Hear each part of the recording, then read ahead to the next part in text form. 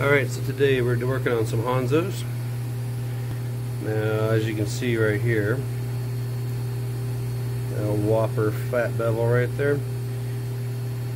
Yeah, this last sharpening, someone didn't even polish the edge. It's just a matte finish. You see how that bevel, see the edge of the shear?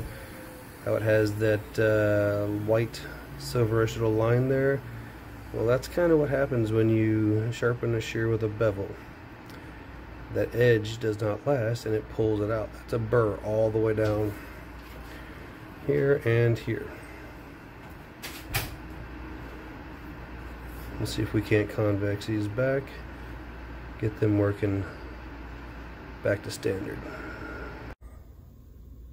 Okay, so here we go. Remember this shear? This is the HH7 by Hanzo.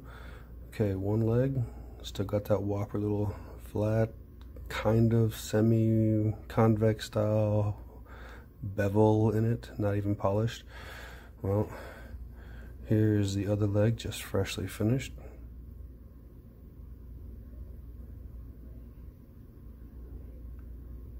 Now, let's go ahead and get the other leg the same way, and this thing is razor sharp.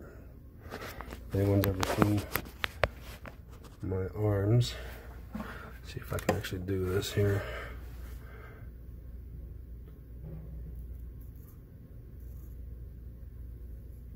If I can hold it right.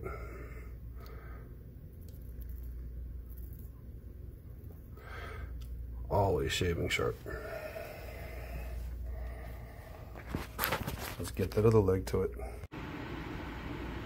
So here's the finished product of that Hanzo I showed you.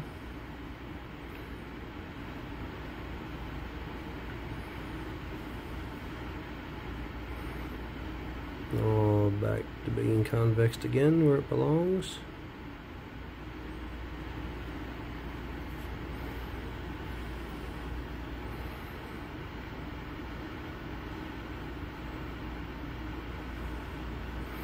Ride lines cut back in.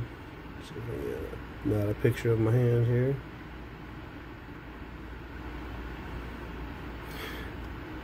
If your shears do not look like a brand new pair after being sharpened, something should set off a red flag.